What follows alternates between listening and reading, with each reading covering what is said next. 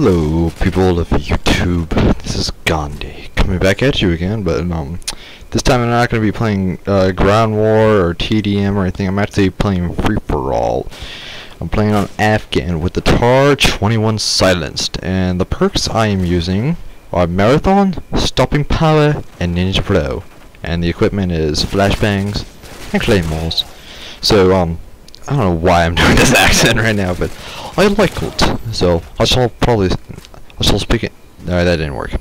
I might kind of go back and forth between accents and my regular voice for the match, but I'm good with that.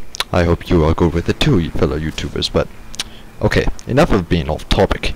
A couple topics I'm going to come at you today with are some standards that I have with playing Call of Duty and what I like to have done in a video before that needs to set the standard before it gets uploaded to YouTube through my channel. And I also talked about a couple of my gaming setup equipment that I have. So I'll just do the equipment real quick because it'll be that quickly and that simple, and then it's zap. I don't know if you can hear that. My mic's kind of sensitive. So my beautiful setup is of course the Xbox, HD TV, component cables, and the Hop Hog, which is one of the best capture cards I believe there is. I love it. It served me well, no problems with it, and I think anyone who wants to record gameplay in HD should definitely go get one.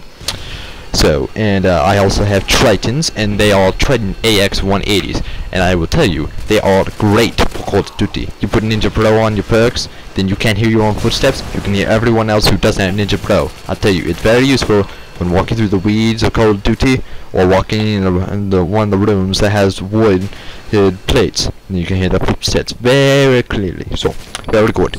It's very good hit for any hardcore Call of Duty player, and I keep my controller on tactical buttons because it's very nice to have the analog stick as my thing to crouch. And as you can see, I just got the Marathon Pro, which is very nice. So, now I shall tell you what I believe my standards are for posting a Call of Duty video to YouTube and letting the world see my skills, and I hope people enjoy my skills besides me, because I enjoy my skills.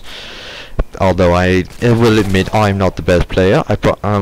Maybe I'm above average, but I'm not the best player. I know tons of people out there who are much better than me, but I believe I speak to all the gamers who are average, or a little above average, just like me, and to show them what average gamers can do, what they enjoy.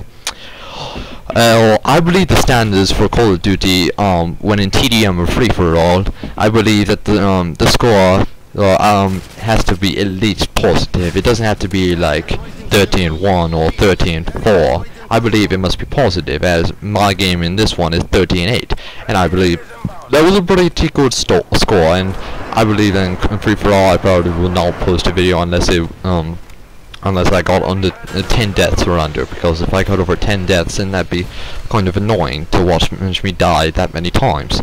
But if I was playing something like Ground War, for example, or Headquarters, where your KD spread does not matter for your team, because in Free for All and TDM, your KD score matters very much, because the more you die, the more someone else has a better chance of winning. But the less you die, the better chance you have of winning with the more kills you have. But with objective gameplays, it doesn't matter how many times you die, it matters how many times you've scored in domination, or how many flags you've scored or ran back. That's what matters. So I believe that, in my opinion, with my videos that I shall be posting, I shall, in TDM and Free for All, have only died 10 times or less, because, and my third standard is that the gameplay has to be fun for me, because I believe that with the Call of Duty community we're in now, with the campers and the noobtubers and the one-man army perks and all that, it's just kind of stressful for me to get good gameplays, because it happens. Oh man, my voice was going all over the place. It happens to me that where like I can have incredible starting of a game, and I'll probably go like 11-0. But in the last half of the game, I die like 20 times. It's just incredibly stressful. So I believe that unless the gameplay was fun for me, then I probably shouldn't play it. Man, my voice is going all weird. But So I believe that like definitely has to be fun. Otherwise, what's the point of putting it up? I mean, I'm not I'm obviously posting this for people all around the world to see my videos, but I'm posting this because I believe it is fun. I enjoy recording gameplay and commentating over it and doing weird stuff like this, and then just talking about Call of Duty and all that. So I believe that it has to be fun. I mean, so I will post good gameplays.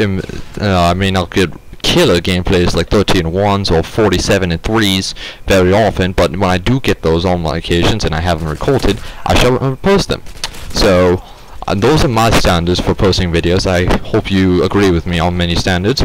Final score was 13-8 with no assists. Very good. I got Harriers twice, I believe.